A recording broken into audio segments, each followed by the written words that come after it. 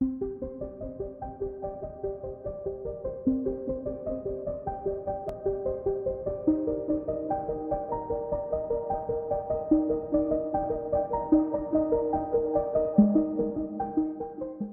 morning.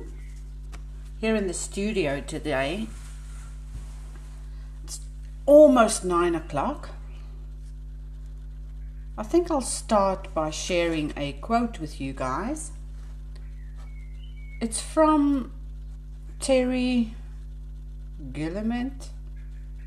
I don't know how to say that, but the quote just simply reads, "Art is when you hear a knocking from your soul and you answer." And I found that to be very true. So I posted a question when I added the live event. Will she paint flowers again? So the answer is yes and no. For today, I am going to incorporate a gift I received yesterday. It's a antler, and I thought to add a flower and then draw the tails. Let's see if I like that composition. That looks good. The paper I'm going to use is from my new block from etchrlab, and I've done some on the smaller block. As you can see, it doesn't buckle very much, and that is because it's gummed on two sides. So it's gummed on that side and on this side. Okay. So as you know by now, my name is Tanya and I'm a art tutor, educator, online class giver. Too many titles. Bottom line is I love painting, especially with watercolor and acrylic. I like drawing, and I'm doing the live events on a Wednesday morning. Meet me in the studio, just so that you have somewhere to go to find out a little bit more about the type of teaching I do and see if you might be interested.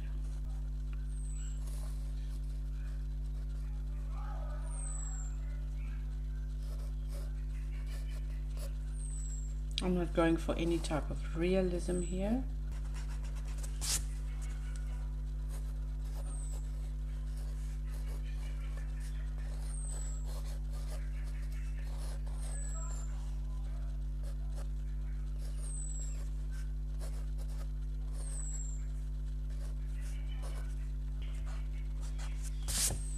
For the Facebook Lives, I try not to have a real plan and let the plan unfold as we're going.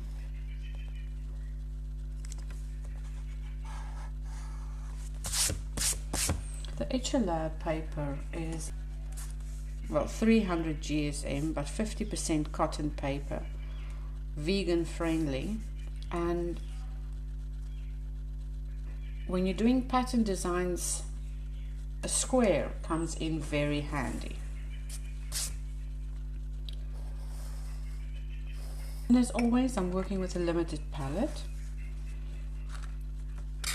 In here I have cadmium red, cadmium yellow and Prussian blue, and with that you can mix a whole array of colors. Even these were all mixed from just that palette. I often work on a glass plate, a white glass plate, simply because you can see the colors mixed. You can judge the value. Is it a dark shade, or, you know, is it light? Is it transparent? Does it need more warmth?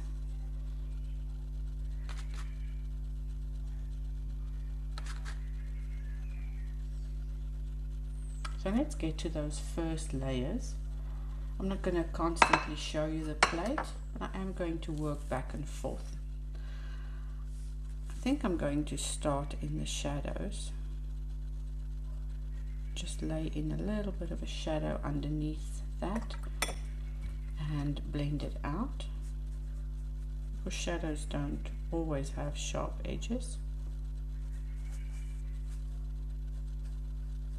But I'm using the shadow here to frame the white flower.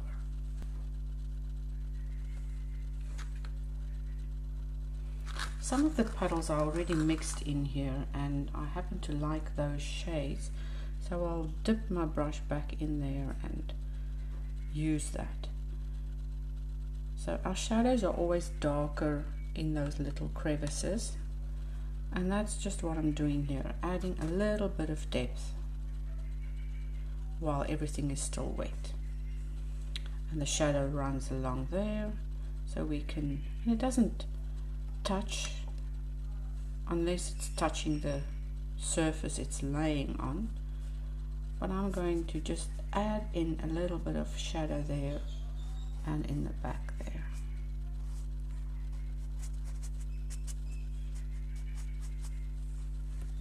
Okay, and thin down that same color and just go behind so we don't have that background totally blank.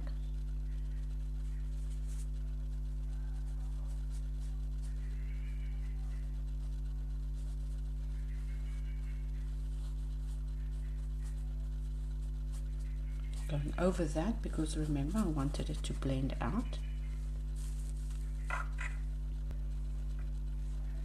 Okay, let's mix up some, I know these are greenish, but I want them slightly pinkish. That means a nice thinned down version of that cadmium red, and we can start with one single application and just working it out, and I'll dip in some darker colors into the center and wait for them to dry. I like leaving a little bit of a white edge. It just helps to show that there's a halo around the petals.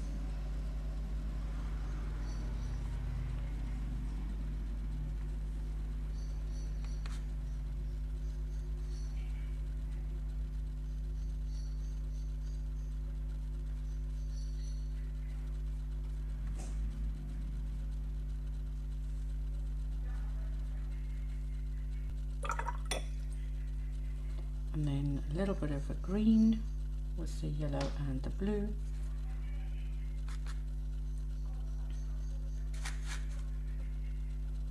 And you can really mute that green tones down by adding some of the violet that you get from the red and the blue, because the violet will mute that bright lemon yellow color.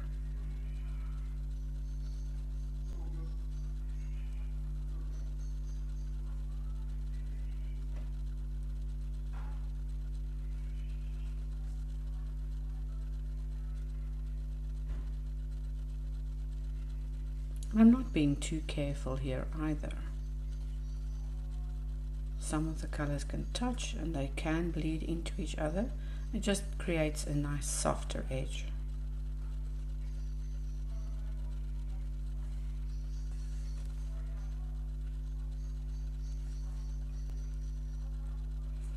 I want to create a beigey creamy color, which means I'll have to go more neutral.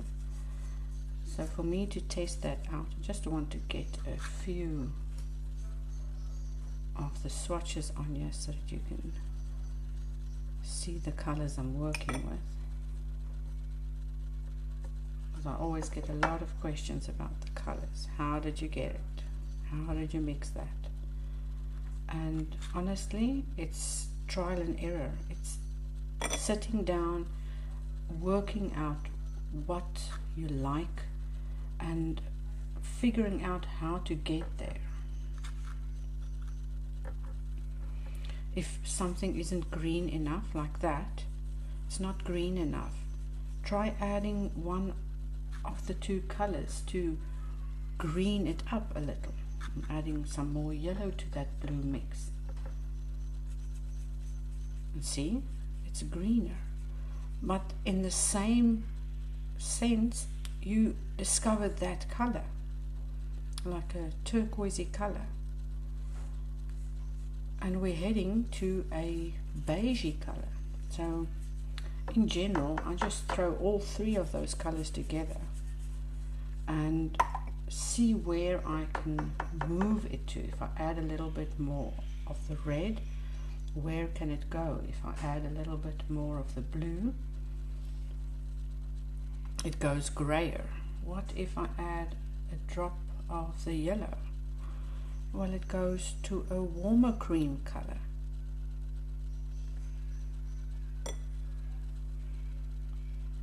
I try and add some more neutral effects, everything is doable with a limited palette.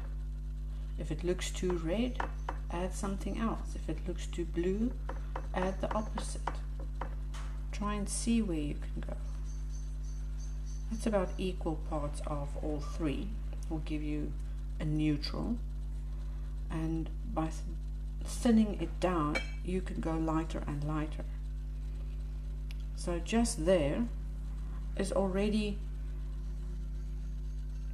9 colors from just those 3, and I can promise you the mixability of a limited palette is endless. So I'll use a slightly warmer version up here, and watercolor always dries lighter, cooler as we go down. We have to keep on adjusting the palette until we get to where we want to be.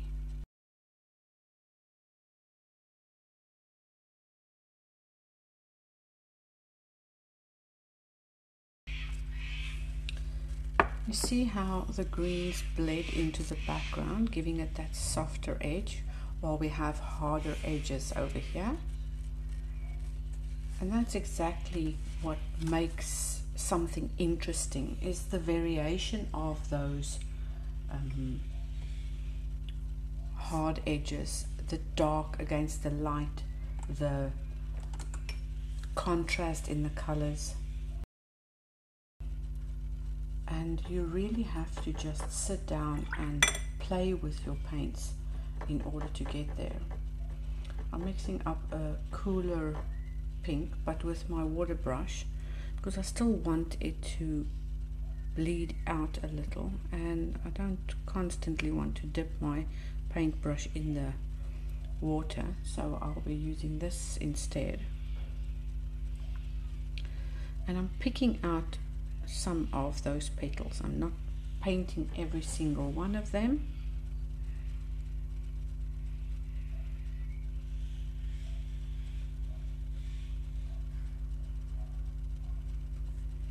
And again, I'll let the layers dry in between.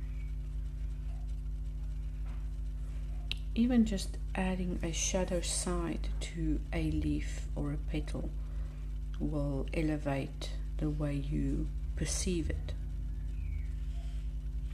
And again, it's a warmer red on top and a cooler red at the bottom, as that shadows are cast in there. I'm going to go back to the leafy color and adding a layer just to define the leaf a little more.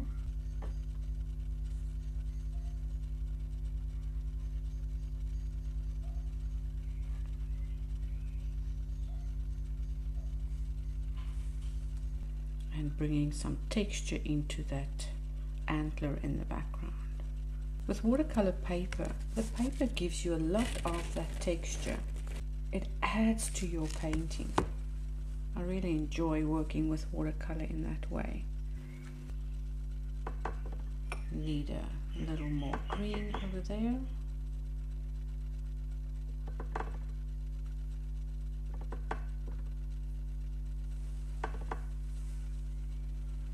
Maybe mute it down a little. The opposite of green is red. So if your green is shouting at you, just adding a little bit of red helps the green to calm down without losing its undertones, you know. When you go onto my Facebook timelines, you'll see that I've left plenty of links to go to the products that I'm making, to the designs I'm creating, and from all of those links you can find more links going to different areas. You guys expect me to paint flowers again? I think I've gotten quite a reputation for painting flowers these days. And it's funny, when an artist starts moving into one direction, people tend to want them to do that one thing over and over. And it's not always possible, because we've got a million ideas running through our heads wanting to come out.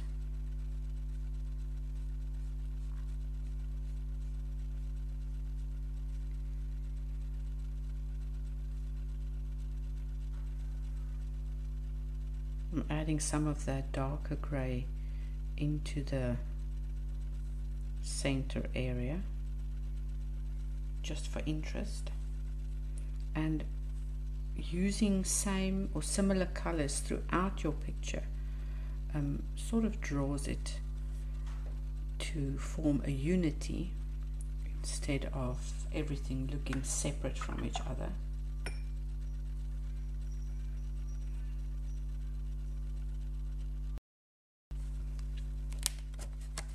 See how lovely that's bleeding. You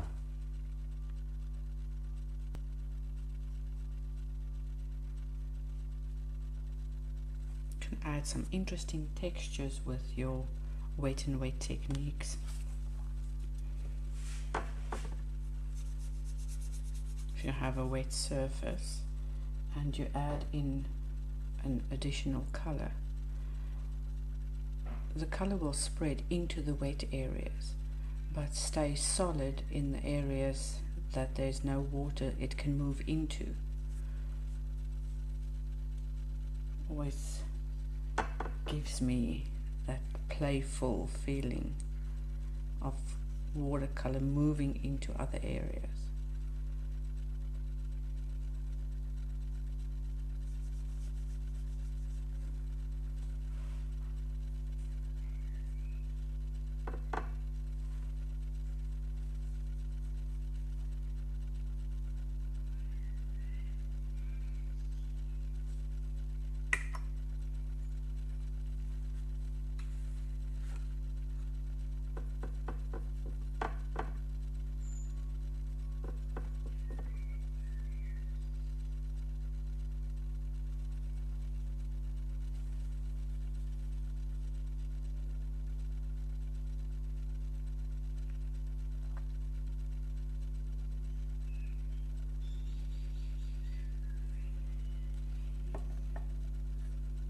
And during the time that that is wet, it will continue to move. I've often seen students fiddling and playing and trying to fix or adjust something instead of just leaving it alone and letting the paint do what it wants to do and move into areas. I know this looks like a bruise with the purple on the lime green, but it's still interesting to look at. And you can do that same little experiment with any of the other colors. I'll let this dry and also sign off. If you want to learn things for free, you can check out my YouTube channel at ansodesigns.com. You can also go to my website, again, ansodesigns.com. And I have products on print on demand sites that you can enjoy and buy for yourself. And I also have Skillshare classes, and currently having a free premier membership is linked in a lot of my timeline images, and you can literally just follow along on there and get yourself into a class. And the best is, you don't even have to study anything or learn anything from me. There's hundreds of other teachers that you can use.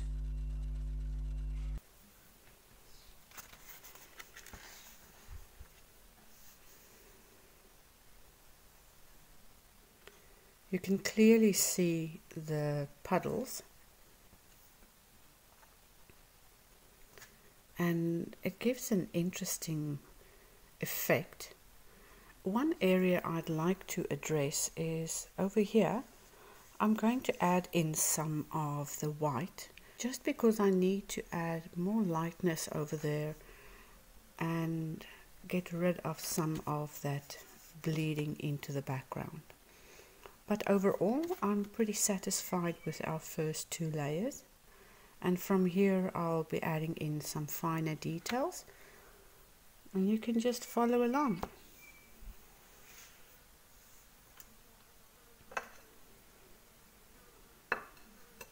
Oh, let me show you this as well.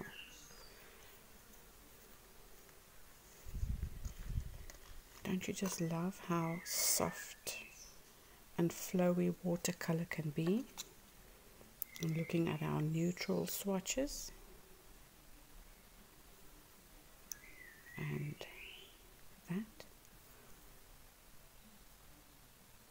I'm definitely going to mix that up again, use it in the next project. Now when you use limited color palettes like this, you end up with a selection of colors that work well together, because if they can be mixed in a way that can complement and enhance and give you results that are pleasing, you are definitely onto winning recipes.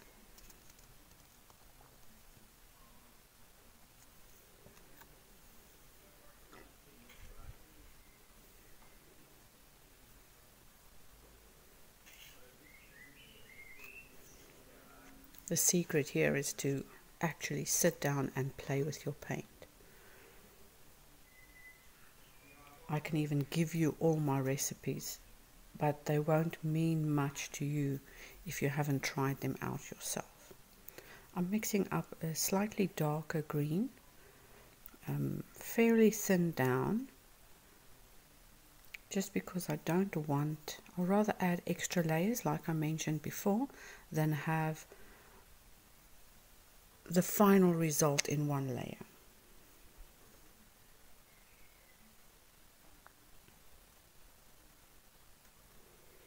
And I'm not adding all the details. I'm simply adding a few lines here and there. The rest your eyes will fill in when you look at the image. And that will dry lighter, of course.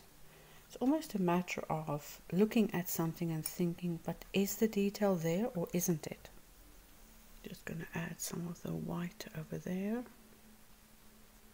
I have it in a separate tube, so I'm not going to spoil your view by showing you a tube of white. I'm sure you've seen one.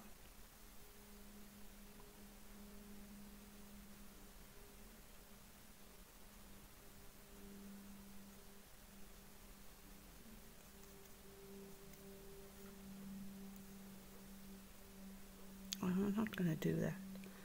Let's just stick to some white over here.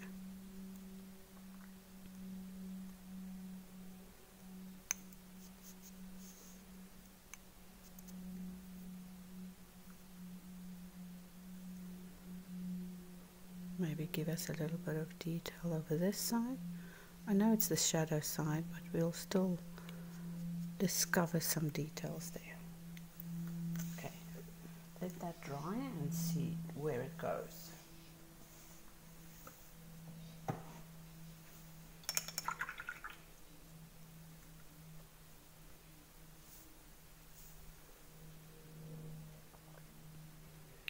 My main focus for this last part is adding the final details to that flower, because that is the main subject, and I'd like to get some details in there.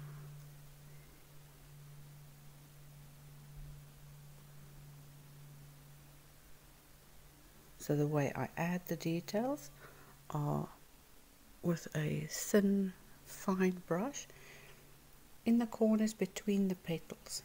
Here and there add a little bit of shadows.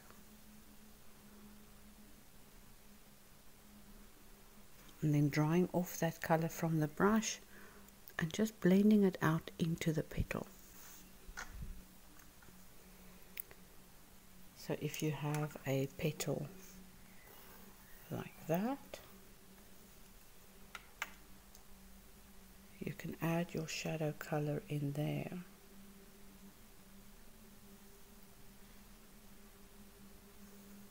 And then with a clean, semi-dry brush, blend it out. Add some water if it's still too concentrated.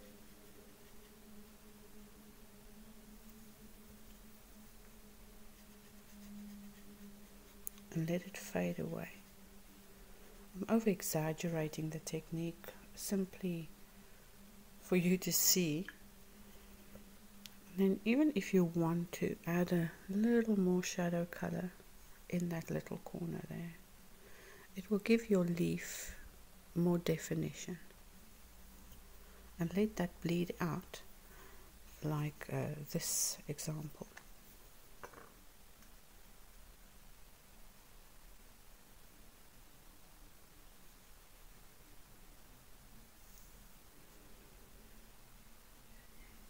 Okay.